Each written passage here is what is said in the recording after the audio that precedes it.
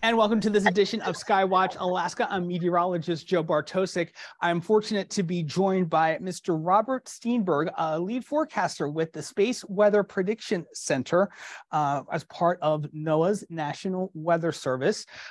We are expecting a strong to severe geomagnetic storm tonight on April 23rd into the 24th. KP index is pretty high, very high, I would say, at a 7. And again, high plus auroral activity is being observed across much of eastern Canada right now and on in through the Scandinavian countries. And it is moving in our direction here and probably just in time for after sunset and even around probably midnight, we'll be able, and a couple hours past, we'll probably be able to see again that beautiful auroral display as strong Arctic high pressure is in control of our skies. That means clear skies, but yes, it's going to be cold, so definitely bundle up. All right, again, I'm joined by Robert. Thank you very much for joining us here in Anchorage, Alaska, and the Great 907, as we like to say. And can you give us a just basically a brief synopsis of what is going on currently and what we can first anticipate in terms of aurora activity? We'll get to some of the other stuff here in a second. Okay, sounds good. Well, it's a pleasure to be here. And what we're experiencing right now, as Joe said, is a strong to severe geomagnetic storm. We are just on the verge of hitting the strong levels again. Each 3 hours, the number resets itself, the particular index. But we expect the storming to continue through the night, at least out till 0600 Universal Time. With the potential for some really nice aurora throughout the evening. And Robert, whenever we talk about, so besides the aurora, which of course is always great to see, we know that with some of these very intense geomagnetic storms, all of the electrons and everything else that gets spread out from the sun all have an impact on telecommunication systems, right? So basically, whenever we talk about a G4, which is what we're at right now, I believe, what type of other impacts to basic human interactions, especially in this electronic age, what can we expect with that level of intensity storm? Okay, with that level of intensity, power grid operators, for instance, may notice fluctuations on their systems. And they, in turn, will take precautions to keep the grid stable. People who rely on global positioning systems or global navigation satellite services, GNSS, may experience difficulties with positioning and navigation, particularly in the auroral zones. Additionally, people who rely on high frequency radio communication from 3 to 30 megahertz will experience noisy band conditions and disruptions, in particular, again, where the aurora is happening. So those are a few examples of things that can happen during these storms. Right. And in addition to being near that 11-year solar maximum, you have a great view of the sun right over your right-hand shoulder. And it was just within the past month when we had this most recent spectacular auroral display going all the way down into, I believe, even northern parts of Mexico. So much of the lower 48 had some opportunities to see some beautiful aurora. And that's because of these, I want to say, was it craters that you're describing on the sun now? Well, I can see some big black spots that are much more larger than your typical sunspots. Okay, so those big black regions you see on this particular type of image, those are called coronal holes, and then other dark regions are called filaments. And the coronal holes will cause minor geomagnetic storms. What we're experiencing right now is due to the eruption of one of those filaments. And you can imagine a filament as a giant slinky-like structure stretched across the sun. That's a big magnetic field with plasma held aloft. And sometimes these slinkies will peel off the sun and head out into interplanetary space towards Earth. And that's what happened in this case. So we had a filament eruption back on the 21st, and it carries that big magnetic cloud with it to Earth. And when it starts to interact with Earth's magnetic field, that's when the excitement begins. And so, Robert, when do you guys start gearing up for something like this? As soon as that, as soon as the bells and whistle go off for that type of eruption, if you will? Yes, absolutely. We'll see that eruption in another type of imagery that I don't have behind me called a coronagraph. And the coronagraph just creates an artificial eclipse of the sun. So we can see the outer atmosphere of the corona. And we'll watch as a cloud of plasma blows out and expands. And that is called a halo CME. And that means if we can attribute it to something on the solar surface, then we know it's coming our way. And the coronagraph gives us a lead time of, it can be as little as 18 hours for very fast ones to 2 or 3 days, maybe 4 days for the slower ones. This one got here in about 2 days. Okay. And so, initially, yeah, go ahead. Oh, I was going to say so when we first see that, that's when we can put out a watch. And we try and model it, figure out an arrival time, and get the word out so that people are ready. Right. And which I saw the watch a couple of days ago, and but I was reading in the discussion, this appears to be much stronger than first originally forecast, and that's okay. Space weather prediction, from my understanding, having worked at NOAA back in from 2009 to 2012, we're just starting to see still the infancy of space weather prediction. Could you just give us a brief history as to how that developed? And of course, we briefly talked about the impacts to communication systems and why it's important that you guys exist. Okay.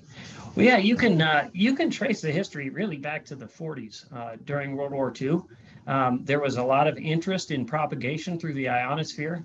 And so we had our beginnings with ionospheric propagation forecasts so that folks could communicate around the globe.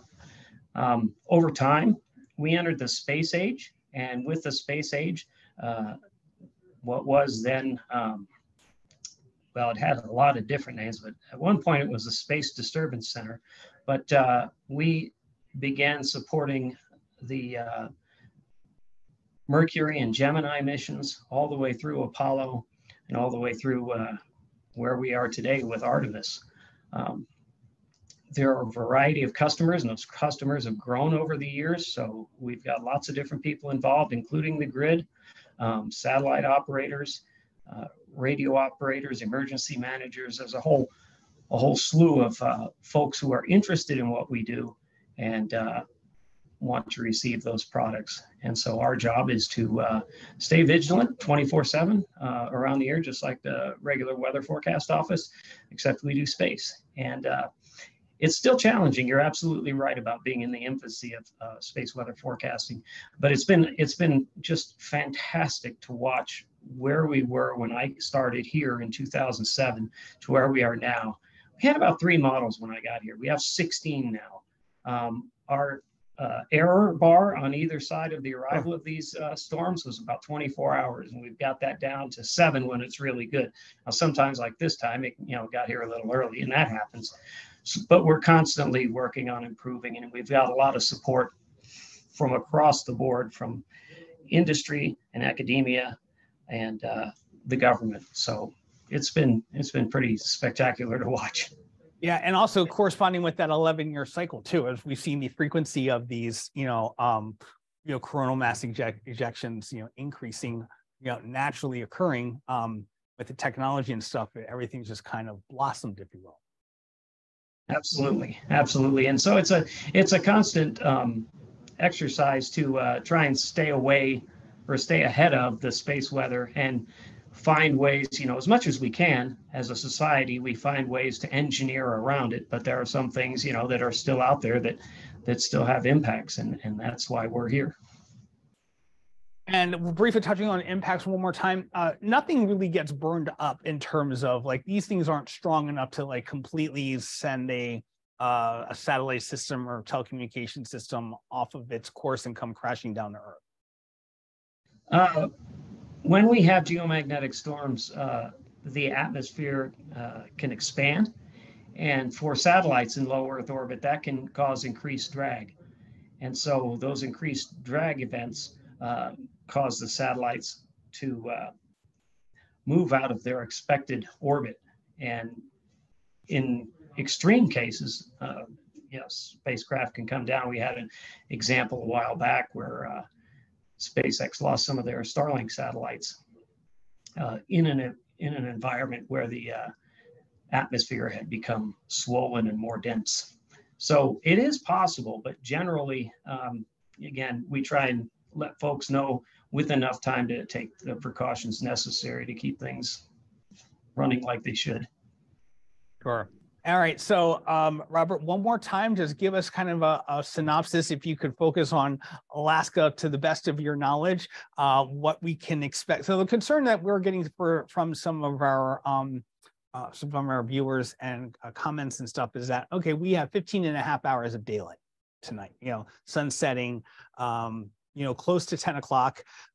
Will there be enough light to diminish, or even not see what could very well be a strong display of aurora activity tonight? Well, that, it's definitely less than optimum. But if you've got, when you get to a point of decent darkness and a lack of cloud cover, like you mentioned earlier, I think there's still pretty good chance. Where the solar wind right now is still indicating the opportunity for severe storms to occur. And I don't see right now any reason, unless the magnetic field changes, for that to be any different. So I think there's hope. It may be, it may be later than what we'd experienced down here in Nokomis, but I think there's an opportunity. All right. And real quickly, in exciting levels, or situations like this at these high level, intense storms, what does your staffing ramp up to? I can hear a lot of noise, and you're even in a different room than where the core functionality is occurring right now. What does staffing beef up to in a situation like this? Today, when we saw that the CME had arrived at Earth, we plussed up from 2 forecasters that we normally have on duty to, we brought 4 other individuals in. And actually another forecaster reported early, so that added a 5th. So we had quite a few people here. And that's typical for these kind of events, because we have a lot of different notifications that we have to do, including to the grid and to FEMA and media interviews like this. So there's a lot to do, and it takes a lot of people to get it done. So it's similar if you think about staffing up during a hurricane or a tornado. This is our version of that. All right, Robert Steenberg, thank you so much for your time on what is a very busy Sunday evening for you. We greatly appreciate it. Alaskans, whether we're residents or many people, travel up here to see the aurora. It's nice to be able to get kind of a late season show, if you will, by Mother Nature. And hopefully there's no big impacts to any kind of, I would say, hour by hour inconvenience to technology tonight. So. All right. Well, it was my pleasure. Right. And like I said, we're here around the clock for this. So we're living the dream here. Good to know that somebody's always on duty, right? So. Yeah, you got it. Yeah. Okay. Thank you again. One more time, Mr. Robert Steenberg, Space Weather Prediction Center Forecast Office Lead. Thank you so much for joining us here on Skywatch Alaska. You're very welcome. It's my pleasure.